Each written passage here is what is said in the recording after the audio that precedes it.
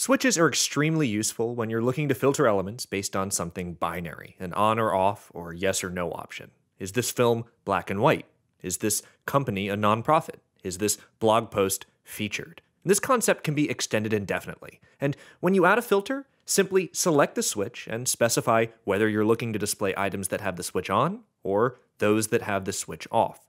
The result of this filter is displaying only the results that fit this new switch. We can also create a switch called Show Contact Form, and go into our collection page. We can actually select an entire element inside for our sign-up div block and set conditional visibility. We can go in and set a condition that shows this div block only if Show Contact Form is switched on.